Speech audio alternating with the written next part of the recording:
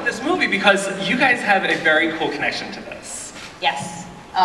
You want to tell it? So, when Melissa was doing Sabrina the Teenage Witch, we had to deal with Disney to do feature films, so we were very interested in this movie. Melissa, I can't talk right. So Melissa was a huge fan of the original film. This was a movie she watched when she was a kid over and over and over again. And when we were trying to find movies for her to do, she said, this is what I want to remake. So that was many, many years ago. 19 years ago or something now at this point. Yes, something like that. And yeah, so we really wanted to remake it. And so, because, you know, she's my mommy and my producing partner, she was like, my baby wants it. So, you know, 17 years later, she got her hands on the rights, and this time I was too old to play Jan and too young to play Mrs. Aylwood. I tried to play Mrs. Aylwood. She wouldn't let me. She wanted to be Mrs. Aylwood. I wanted to be Mrs. Aylwood. It would have taken hours and hours just to put prosthetic our makeup team from Sabrina now does America. They just won so many Emmys. They do The Feud, they do American Horror Story, they did Glee, they did Nip Tuck, you know, so I knew that, you know, I could... Wait, I'm sorry, the Sabrina the Teenage Witch makeup team is working with Ryan Murphy now? They are. Okay, their lives took a very strange turn.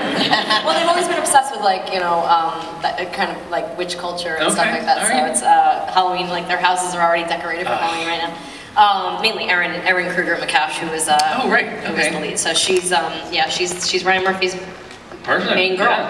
And so I figured she could. Well, her husband's like she married into a big family of prosthetics. I was like, I could do it. I could play Mrs. Aylwood. Or you could have done like the CW version, where like Mrs. Aylwood was younger and like there was just a bunch of hot teens. Yeah, hot teenagers with short skirts. They're doing that with Sabrina, so we don't have to do that. Oh, speaking of, one thing. Oh yeah. Let's talk about this. We're not involved in that, so whatever it is that they're doing, I have no clue. But I'm assuming it's going to be a little Buffy-esque. That's what it sounds like to me. I don't know. There are 7 Hart kids.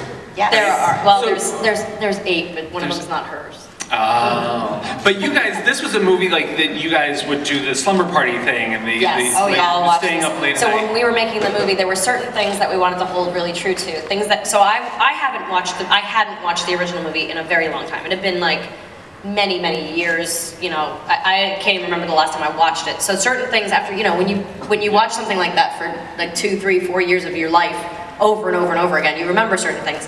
And so, remaking this, Scott Abbott, our writer, did an amazing job, first of all, of doing a reimagining. One of the things that was always so weird, and you mentioned it in the intro, was that the sci-fi element of it was always a little strange. It came from the book, and Disney tried to do it, and Disney pulled the movie out of the theaters and redid the ending numerous times. When the original came out, what, 1981? Yes. With Bette Davis? And they redid the ending, but it had this sci-fi element, and it always kind of was confusing. We were just talking about this backstage. Yeah. It was just so bizarre, and you've seen all 3 of these different endings, right? So, you know, anybody who's watched the original, you can get it on DVD now with the 3 different endings. Sorry, I'm not really good at this. This isn't my thing. But the endings, you know, they brought her up to the spaceship, or then another time you just saw the alien, which is actually pretty accurate with the book, except that the alien was throughout the book. This time, we've reimagined it as a ghost story. So it's not there's not different worlds colliding. It's just a straightforward ghost story, but it still has a lot of, so what I really wanted to do, what we made sure of, was that there were certain elements in it that stuck, and my sister at one point called me and goes, please tell me Narek, you have to get the little girl to do Narek in just the right, if you don't do Narek right, I'm not even watching it. So, like, you know, so I made her remind me of exactly how, I'm like, tell me what you think Narek is, what do you think, you know? It feels like such a gothic ghost story. You have this incredible setting. Let's talk about the location, because this is, first of all, you had to find a property that had woods. Oh, well, the biggest problem I had, because I scouted every location, I made a couple of trips to Wales to find different things. I actually went to Scotland too, and I really like Scotland, but it worked better in Wales for us. But I needed to find a tree, so you guys haven't seen the tree yet, but there's a tree in a pond. There's a big tree. I mean, there are woods, so there's a lot of trees. But there's a tree, I needed this big old tree next to a pond, which I really, in the end, couldn't even find, so we ended up digging our own pond. So when you watch it and you see the pond, we dug that pond. In the middle of like a dairy farm, it was a dairy 500-acre dairy farm or something. Oh, that probably smelled awesome. We didn't eat lunch a few days. There were a few days we didn't eat lunch. But we were out in the woods, like way out in deep, deep woods that were so beautiful and haunting and gorgeous. So all of you Star Wars fans, I'm sure, you know the... Pinewood. Not Pinewood, but the woods that they use for... Yes. Endor, yeah. Endor. It was Endor's, where the Ewoks live. And those woods were right around the corner from the woods that we shot in. But the house... they were like related, you know. Right. Yeah, It's basically a Star Wars standalone show. Yeah, and we had the same budget. Exactly, yes. In fact, your budget was so big that part of the film was done on an iPhone. Yes. Yeah, it's actually still the footage. Where's my phone? my footage is still on my phone. We did some shots underwater. One of the scenes from the original movie that was that I had to have in this movie was when Jan, the teenager, she falls backwards into a pond, and Mrs. Aylwood takes a stick and sort of is jabbing at her, and you're not really sure of her intentions. And so that's one of my favorite parts from the original movie, and it had to be in this one. So it just wouldn't be the same movie without it. And so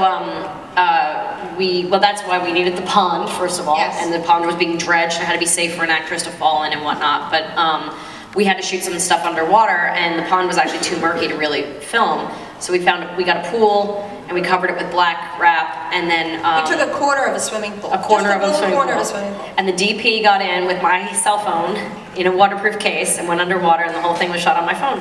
You can buy the waterproof case on Amazon for $119.